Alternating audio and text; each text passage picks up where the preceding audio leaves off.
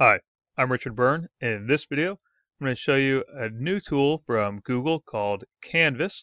You can find it at canvas.apps.chrome.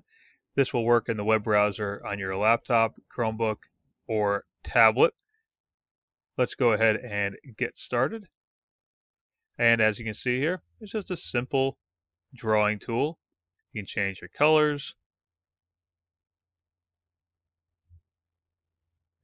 You can change your pen stroke. You can even use this nice charcoal tool.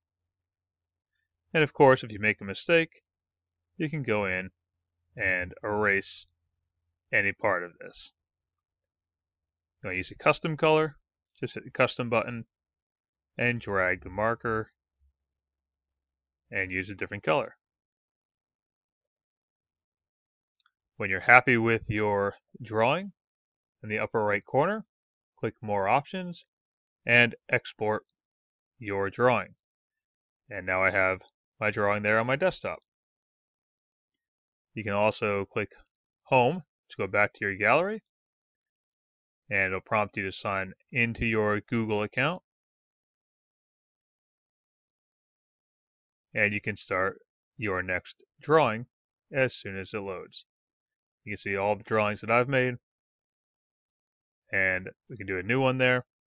Now you may have also noticed the option to do a new from image. So let's say I want to upload an image, and now I can draw on top of my image.